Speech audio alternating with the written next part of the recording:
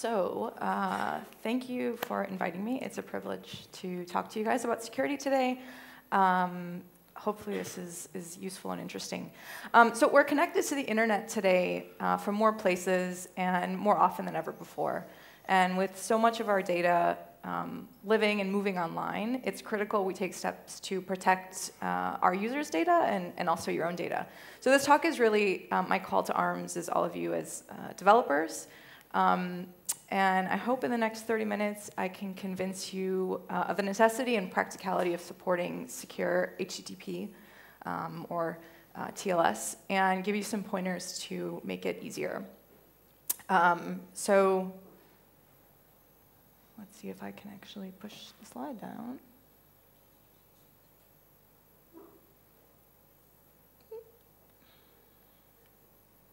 I'm frozen. That's not good. My mic is still on, by the way. I don't know. Let's see. Let's try again.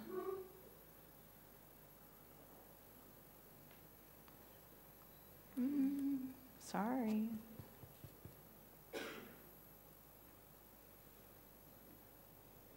I can't see.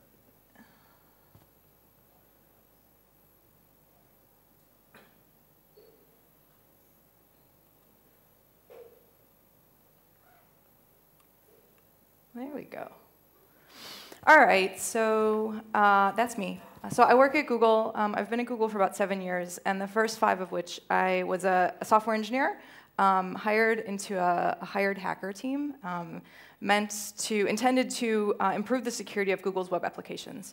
So all of you guys, you all have my utmost respect because you build applications and you build software, and this is a much harder job than what I do, which is break software. So I find security holes in it and try to work with developers so that bad guys can't use those holes to actually exploit them or break your software in unintended ways. Today, I actually manage the Chrome security team, and it's about 20 engineers that try to make Chrome the most secure browser and just generally improve internet security. So that's me, but that's less important than what I want to talk about, which is TLS. So TLS, it stands for Transport Layer Security. It's the protocol formerly known as SSL. And this is a cryptographic protocol that's designed to provide communication security over the internet. So TLS is the heart of secure HTTP, or HTTPS. HTTPS is actually not a protocol. Technically, it's the layering of security capabilities of TLS to standard HTTP. And what it provides is privacy on the internet, so via encryption, and communication integrity. So this prevents somebody from snooping or tampering on your internet connection. And it's the industry standard for ensuring any kind of data communication security on the internet. So if you're into protocols, this is how it's actually layered on the internet protocol stack. So HTTP and TLS are layered. I will leave it as an exercise for the audience if you want to actually read about the specifics of this protocol. But at a high level, there's 2 phases. So there's an initial phase, which is a handshake between the client, and this is most commonly a browser, and the web server. And this is based on public-private key cryptography. There's this handshake that goes on, and you establish a shared secret. And this secret is used for the second phase of the protocol to actually encrypt the communication of the session. So networking on the internet, it feels safe. We open a browser. I'm sure some of you have a browser open now. We send off a request to load a page or some resource. The response comes back immediately, and it's fast. It feels like we're talking directly to a web server. But in reality, there's almost always a few places that someone can access the network between your request and the service that you're trying to reach. So for example, everybody on the conference network, you're going through a Wi-Fi router, then you're going through some internet service provider, and potentially other intermediaries before you reach your destination server. And if you're communicating in clear text protocols, like HTTP, you have no guarantee that the data hasn't been logged or tampered with. So this is known as a man-in-the-middle attack. And as the name suggests, it's when an attacker places herself or her malicious software between the victim and some valuable resource, such as a website. So, for those of you that are using open Wi-Fi, do you know and trust the people that are operating the network? Or anybody else, everybody else in the room that's using the network?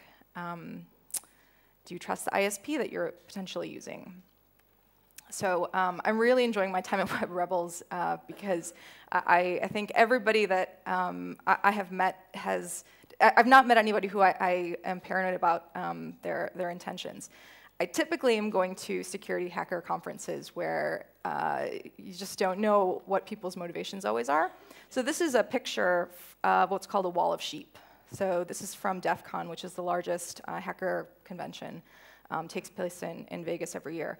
And the wall of sheep displays logged passwords and other data, cookies, pulled from HTTP traffic on open Wi-Fi network.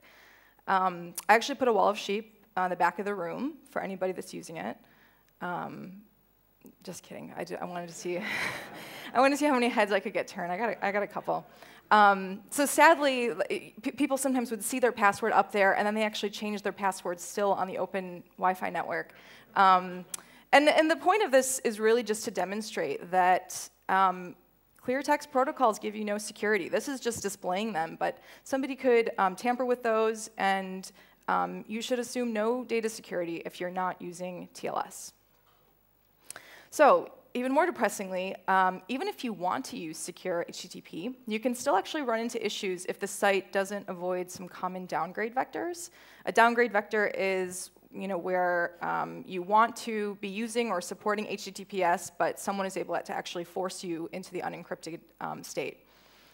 Users rarely type URLs into their browser, right? They're usually clicking a link, and if you unintentionally make an HTTP request, it allows an attacker a very small window of opportunity to downgrade them. And I'll talk about a little bit later about how to avoid those. But downgrade vectors are still a concern. Has anyone heard of Firesheep? Okay, a couple hands. So Firesheep was a tool that actually exploited this downgrade vector. And it made it really easy to do so in like an open Wi-Fi situation.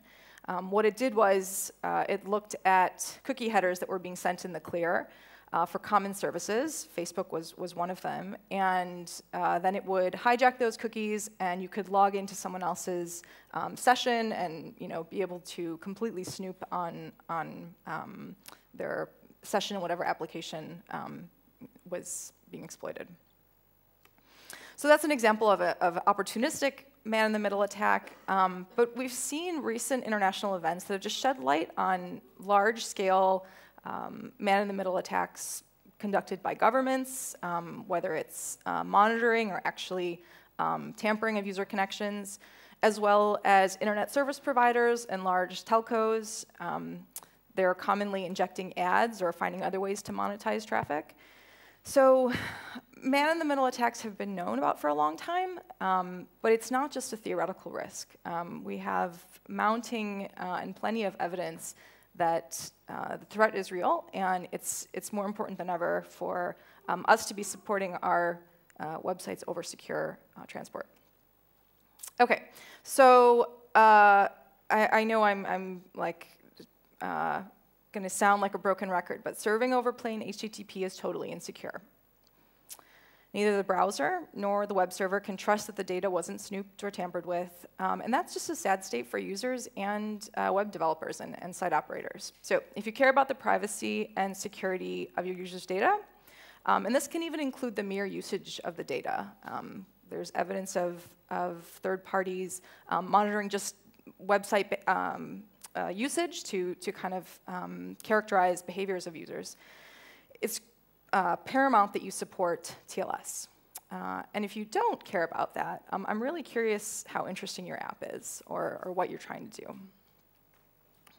Okay, so maybe some other people heard about this, how the internet is actually insecure and SSL is broken. Heartbleed is a bug that got a lot of headlines a couple months ago. So Heartbleed was a bug in a really common implementation of TLS. There have been other problems with TLS in the past, both in terms of the protocol design and bugs in the implementation. But it's still the best method we have today. And this has been fixed. So don't write off the technology entirely because it's got a little bit of a big scar that it's healing from right now. It's still important. OK, so hopefully I've convinced you that you need this. And now I want to go into how to get it and debunk some myths. So one of the common excuses that I've heard from people is that they don't have TLS because of the performance or the cost. And to be fair, this was a legitimate concern 10 years ago. As I noted, this first part of the protocol involves public key cryptography. And this is a really computationally expensive part of the protocol. And in the early days of the web, this actually required additional hardware and to do both the cryptography and the network offloading. But this is just no longer the case. Hardware has made great improvements, and large organizations like Google and Facebook and Twitter, they can serve SSL to hundreds of millions of users around the world, and they perform all of the SSL negotiation and computation on commodity hardware. So it's just not too computationally expensive anymore. Also, running an application over TLS, it's no different than communicating directly over TCP, which just means that there should be no application modifications you need to do to actually support secure HTTP. So you'll want to check all the operational pieces for how it's deployed. And if you just do istlsfastjet.com, there's a really nice deployment guide that you can go through. It talks about things you can tweak depending on how big your service is. There's just a great checklist, and that's a good resource. So there are ways to tweak the performance if needed, but for a lot of sites, you're probably not going to need to do anything. And then certificates, you need to get an SSL certificate. It's actually, there's a number of services that actually offer them for free if it's a non-commercial site. You can go to startssl.com, and I think you can go from creating an account there to buying the certificate to setting it up on your website in less than 2 hours easy. I did it and timed myself, and I was like watching a movie and eating snacks. So it's not a lot of time, and it's free for non-commercial sites. If it's for a commercial site, you can get unlimited validation for about $60, which I think is also pretty reasonable. And then TLS, it's easy to deploy. It's sometimes, I might say it's deceptively easy to deploy because it's easy to make some mistakes too. And again, this is an explicit link to this deployment guide, which just has details for all the things you want to do to set it up and manage certificates. There's also a place to test your configuration and actually see if you got everything right. OK, so now everybody wants TLS because it's important, it's cheap, fast, and easy. There are a couple of gotchas I want to go through. So who has seen a screen like this? OK, everybody, yes. So this is a full screen TLS interstitial. This you will see in all modern browsers when there's an authentication error, when the browser detects an authentication error. We show tons of these in Chrome. We show way too many of these in Chrome. And the problem is because the browser can't tell whether or not you're actually vulnerable to, you're trying to be, someone is trying to man in the middle you, or the website just kind of messed up their deployment.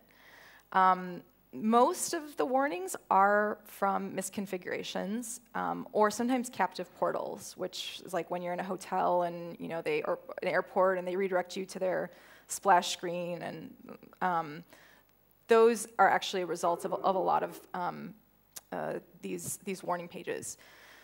The problem is, one, we show so many of them that users kind of become immune to them. So if it actually is a man-in-the-middle attack, a lot of people are going to click through them. The other problem is just that as a web, I mean, you want to fix it because you want your users to be able to trust the warning, but also some research was done to actually show that if your website is misconfigured and pushing these errors, it actually could result in more than 30% of user traffic being dropped. So that's a good reason to investigate this. Google has a tool, Webmaster Tools, which if you sign up for, we're going to be showing you as a website operator SSL errors in your configuration, so you can actually get rid of these. Okay, so in terms of supporting HTTPS, secure HTTP, your site can fall into 3 categories. So either you're not supporting it at all, and you only are available over HTTP. Users should expect no security, but at least they know, what they're getting. Or the second category is you exclusively serve HTTPS. You don't support HTTP at all. And in this case, users can expect private and untampered communication, and this is a really good state to be in.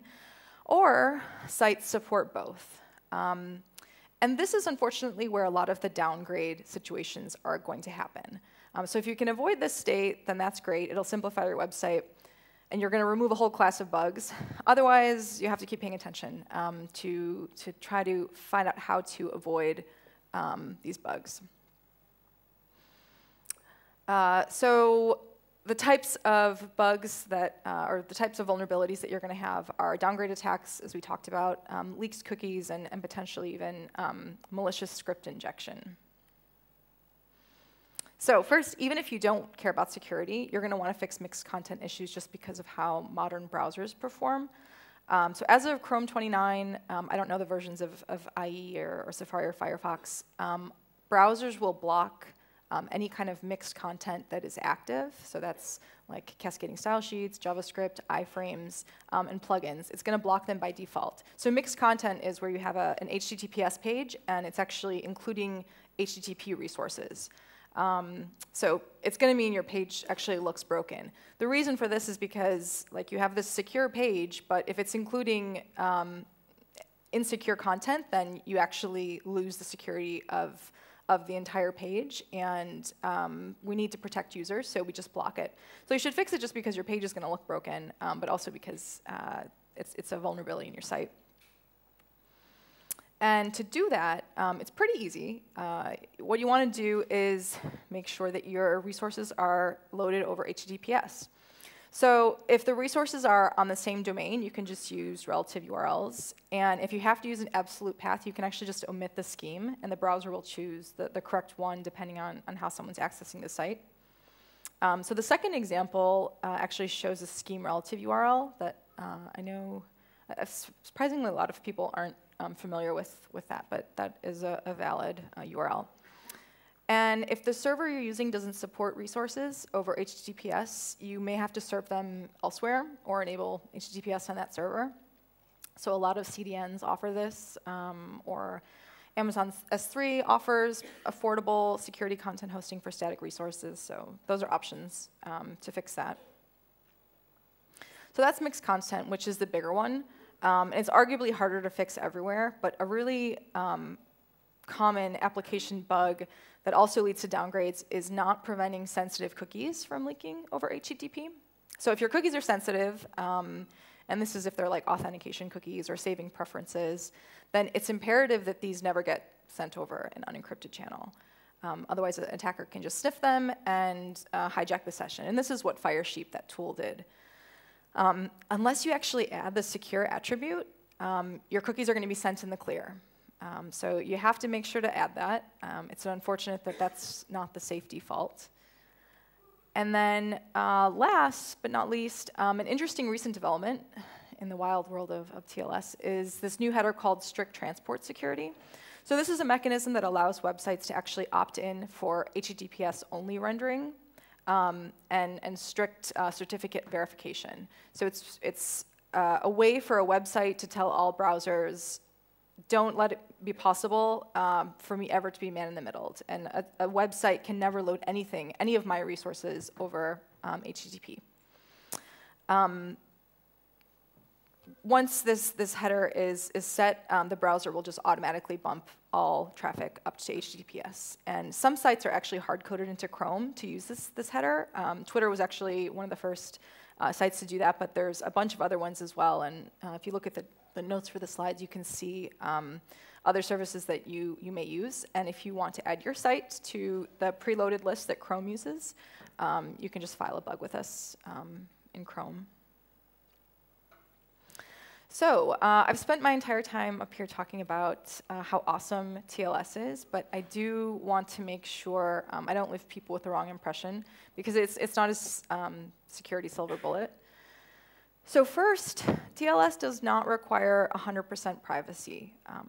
Because we're piggybacking HTTP entirely on top of this protocol, all of HTTP is encrypted. So we have the request URL and query parameters and headers and cookies that are encrypted.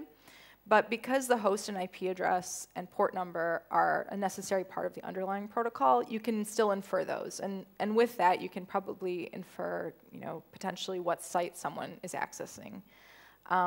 Also, for specific applications, it's been demonstrated by some researchers that you can actually leak useful information just based on timing analysis and traffic analysis. This isn't a practical concern for most applications, and it's just really not something that probably most attackers are going to bother doing, but I want to mention it. Also, since TLS is a transport protocol, attacks at other layers of the network stack remain. So in particular, IP-level threats, if you've heard of SYN floods or denial of service attacks, your website isn't protected by those just because you have TLS. Similarly, web application vulnerabilities are also still a separate concern. So if you've heard of cross-site scripting or cross-site request forgery, TLS is not going to protect you from that. But that said, it's the best that we have today to guarantee any kind of networking, data communication security. So it's still really important. So at the end of last year, the EFF published this report, Encrypt the Web, Who's Doing What? And it shows you as a user what the state of encryption support is for services that you may be interested in, may be using. As a user, you should be demanding this. So file bugs, chime in on forums, reach out to the applications that you use, because these guys only exist because of us. And then there's another really cool project called the SSL project. And this aims to measure the effective security of SSL across the internet. So they look at about 200,000 SSL-enabled websites. And this is based on Alexa's list of most popular sites in the world. They refresh their data every month, so it's more of an approximation of SSL adoption versus like actual measurement. But they've kept the same methodology and sample set for a long time, so it's still useful to see trends. About a year ago, this was about 22% of sites that were supporting SSL, so things have slightly improved. But it's really not fast enough. So as developers, you can help us to improve this number. And that's all that I have. Yeah, so get TLS. There's a lot of resources to how to do that and things that I mentioned in the slides, which I'll post. But thanks.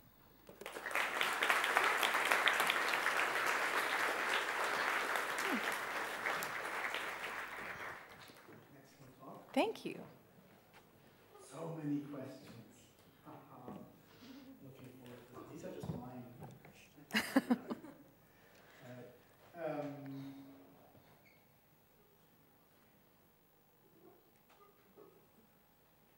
Easy one to get started. So I've heard there's a podcast called Security Now. Do you or does your team listen to it? No, I've never heard of that. Right, you should, I think, get started. Okay. No. What is Google specifically doing to prevent another thing like Heartbleed? Do you have, generally, leave it open. What the question was for about Heartbleed? Yeah, what was Google doing to avoid another Heartbleed? Yeah, so so Heartbleed was a bug in OpenSSL, which is open source project. We actually have some of the developers for OpenSSL on staff at Google. Chrome actually doesn't use OpenSSL, so it wasn't impacted by this bug because we have our own implementation of it, but there were other Google services that used OpenSSL. So I think we're doing a couple things. One, we have engineers, and we pay them pretty much to work on this open source project, because not only does Google rely on it, but a lot of the rest of the internet relies on it. So in part, that's funding, and there's also separate funding to the project. One of the people who discovered Heartbleed was actually from Google. His name's Neil Mehta, and he's one of a number of people that are hired just to look for security bugs and to get them fixed. So both the bug was found and patched by Google engineers. And I mean, I think, you know, long term, supporting open source projects and security researchers on like the good side of the fence is really what can help us prevent something like Heartbleed. Maybe a good follow-up on that is the model that we have for like such a fundamental piece of technology that, like, I knew it was important, but I didn't really grasp how really important it is, and I guess many here as well.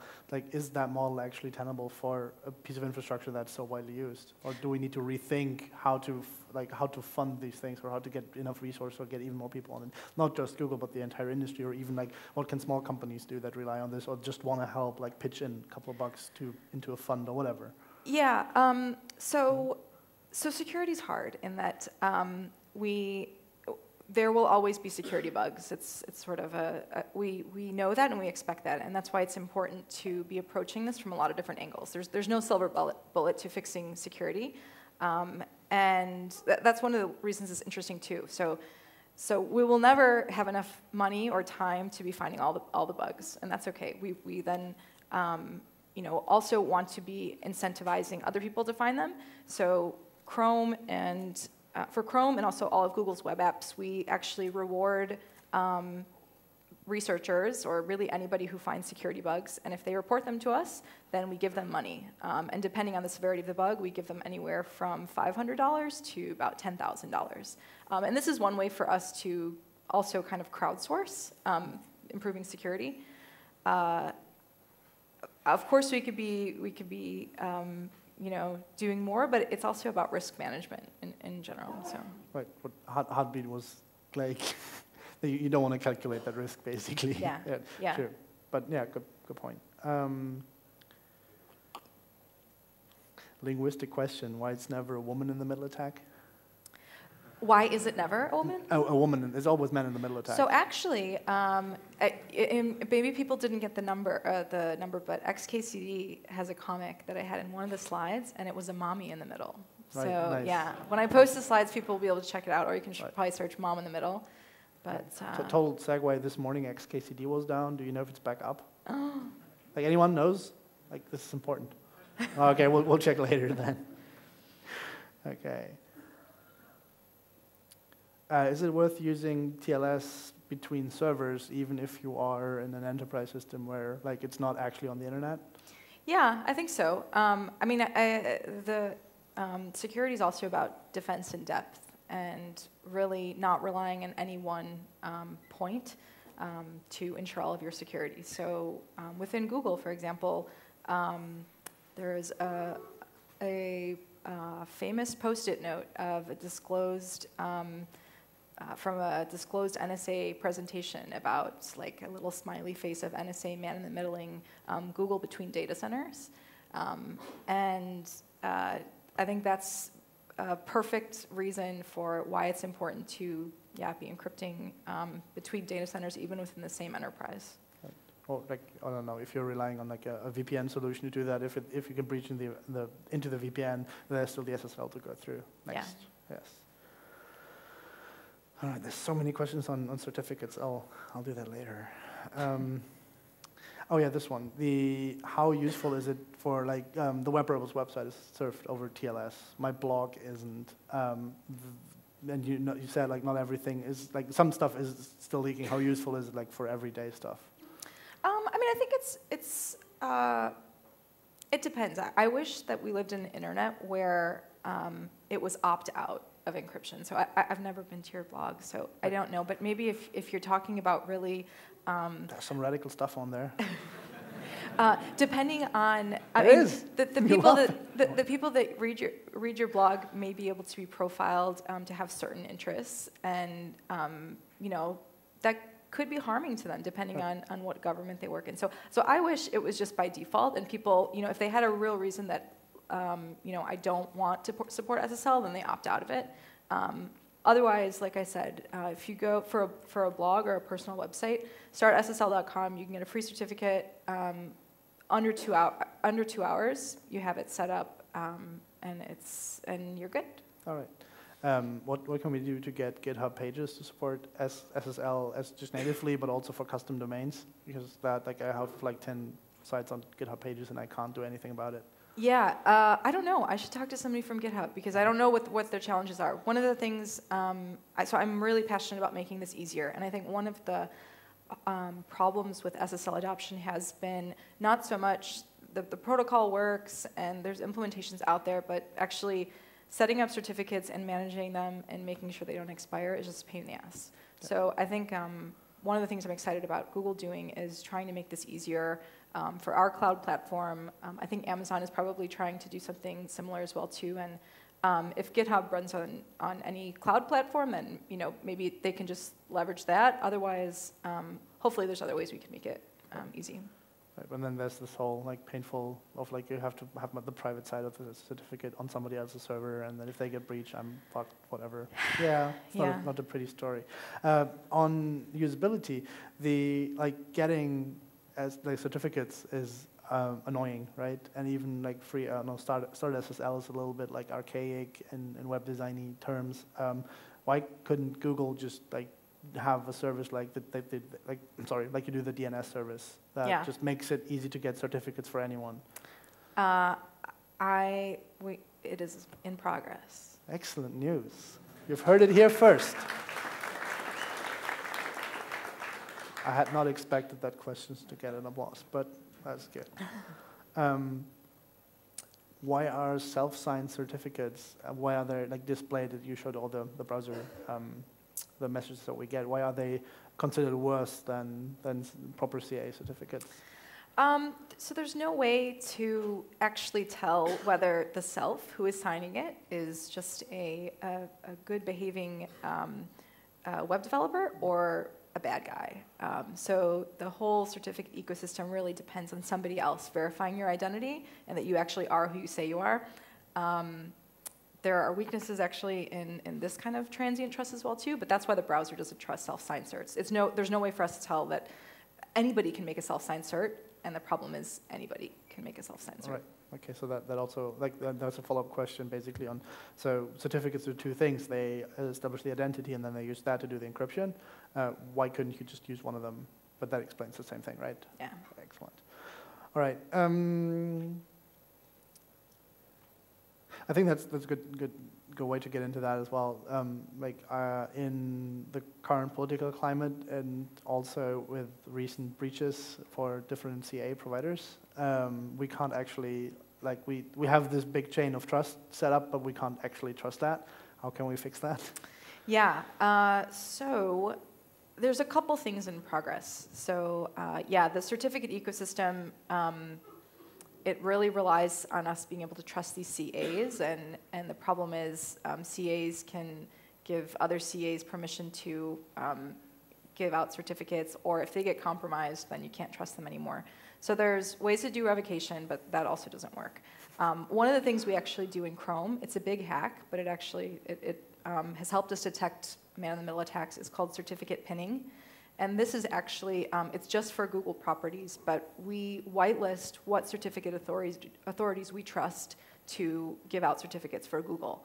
And by doing that, we actually got some warnings. It was in 2011 that helped us detect a large compromise of a Dutch CA called DigiNotar. It was compromised. Attackers were using that compromised CA to issue certificates. And Iranian Gmail users were being targeted to man in the middle their Gmail connection. So this certificate pinning hack is in Chrome, and there's a couple of other sites that we have added, but it's a hack. It doesn't work generally. So there's another project called Certificate Transparency. It's an open source project worked on by some people from Google, some other people, and the idea here is really to try to make a logging and audit framework for certificate authorities so that it's more transparent and everybody can be able to detect these types of things. The certificate system is really one of the weak parts of TLS, and it's hard to change. All right, so there's more questions coming in. I got to screen them really quickly. How well supported is the strict transport security header by browsers? Like, how widely is it supported?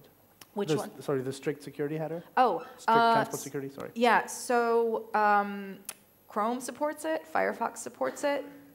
I think IE does, and I think Safari maybe doesn't, but I don't know. This is like a Jeopardy question that I would have lost all my money on. No, right. Yeah, no, but this is knowable. The internet knows this. Wow. That's the internet. That was the internet. Hard question for you, I guess. Consider the NSA owns Google's private keys anyway. Like, what's it all worth for people who are more worried about governments than? Sorry, say Sorry, again? so say the NSA owns Google's private keys or like access to everything. So what is worth having all that infrastructure and supporting Google Chrome if some adversaries that I may be more worried about than individuals have access to them anyway? Yeah, I mean, so these are these hard, like, absolute questions of like, what is the purpose of it all? And I will say that you know, I trust all of my data on Google. Google's business trusts all of its data on Google, but I probably can't convince whoever made the tweet or the skeptics out there who really feel that with any like factual answer. We I think go above and beyond because we know how important this is, both because the people who work at Google use Google and are passionate about the company, but also because like our business relies on it. So you cannot use the internet, and you can totally get off the grid, and you will probably not have, you will be at a lower risk of surveillance, but that comes with a cost too. Right. Bit more back to the open sourcey bits. What should be the future of OpenSSL? Is there there's the LibreSSL effort of cleaning everything up. Like, what are your thoughts on all this? Like, should we fix the existing solution? Should we try from scratch? Should we use a memory-safe language? We should not try it from scratch. There are many implementations of SSL, and most often, so there's bugs in software. OpenSSL, it's had bugs in the past. Heartbleed was a bad bug. There are more bugs. I'm sure of it, and they will be uncovered going forward. One of the advantages of open source is that you get more eyes on it, and I think one of the advantages of some of these vulnerability reward programs, or just incentivizing security, white hat security, is that you get people with the right motivations improving the security of the software. So we should keep doing that. Starting a separate project from scratch is also not going to guarantee that it doesn't have security issues. So we should keep doing what we're doing and more of it. And I think when I started in security about 10 years ago, I think there was very little collaboration between many different private companies. Right. And I see the open source community and more private companies relying on open source software moving towards the trend where we need to be working together. And we work closely with people at Twitter and Facebook, and kind of at industry conferences share information. And I think we need to keep doing that too, because the good guys, they don't always work for the same company or on the same project, but they all kind of have the same goals. Right. You mentioned as one way out alternative TLS implementations, and they definitely exist, but most software out there uses OpenSSL, so they're the de facto API standard. Would it be worth working on a common crypto standard? Maybe that's on a simplified, because everybody I actually have never programmed against OpenSSL, but it's notoriously bad. So is it worth, like Arnaud yesterday explained how you fix all the socket IO stuff with having a common layer on top of them? Like, would that be a worthwhile effort, so I can switch between GNU TLS and OpenSSL and all the other ones if I wanted to? I mean, I think it's definitely worth pursuing. It's one of those things where it could be, right. And then it's an interesting idea, and then it becomes the burden of whoever is passionate about pursuing that to demonstrate it. Well, the problem would be that there's like hundreds of thousands of software packages using OpenSSL, and if like you can't switch at end of story. Yeah. So anyway, sorry for the very hard questions. No, it's okay. One of the things, especially so I'm from Germany, we have a very like privacy conscious society, and I'm very happy about that because half of our country has been on a surveillance regime, and like people still alive, like having witnessed that. So in the last year since the Snowden revelations was like lots of debate in Germany is still going on. Like if it's not going on in your country, fix that. One of the things that we usually hear from security-conscious people, computer-conscious people, is like everybody should encrypt everything. Like everybody need to, like we do have to do crypto parties, and you learn OpenGPG and all that kind of stuff that you need to do. And like we all know it's too hard for everyday people. Like even for like, I actually emailed with a crypto expert, and we forgot the anyway, we leaked some stuff that we didn't want to leak. And we know this stuff, right? It's so super hard to get right.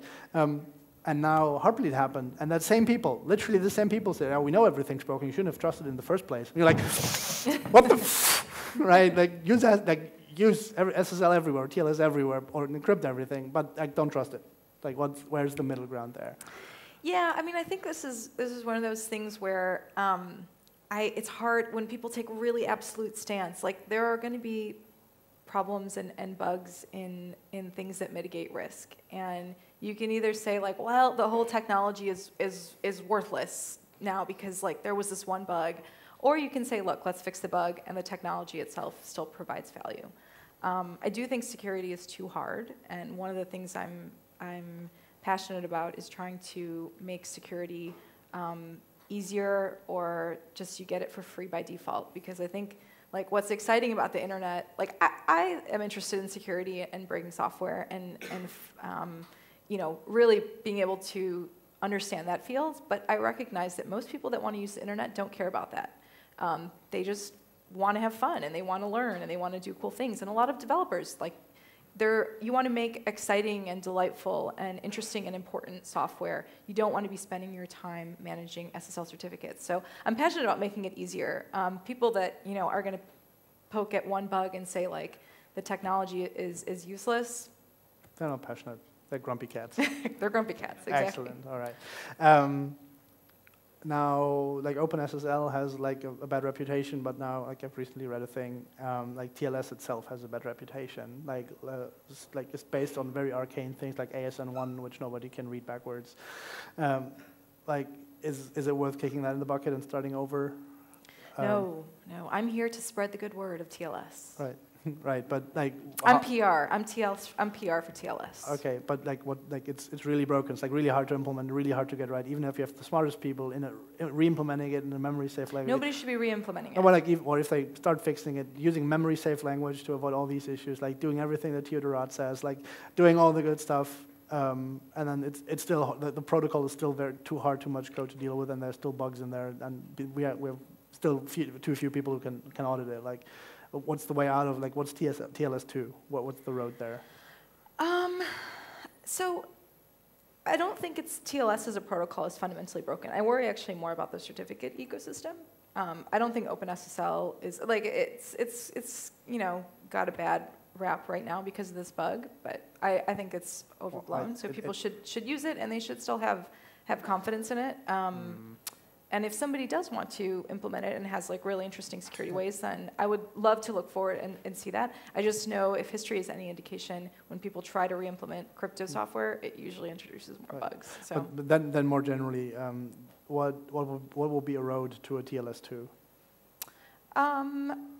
I guess I don't know. It's not, again, I think that the bug was a implementation bug, and a very small. Don't worry about that. Like, ignore Heartbleed. Like we know TLS has a bunch of issues, and like there's always stuff to improve. And say we've sorted out all the certificate authority situation, and then we look at our risk profile. And it's like, the next thing is we should actually work on a TLS2. Like, what will be? No, I don't know. Oh yeah, you don't I guess know. if I knew, I'd probably I'd probably go work on it. All right, there you go. All right. All right, this is a wrap. Thank you very much. Thank you. Doubly thank you for these incredibly hard questions.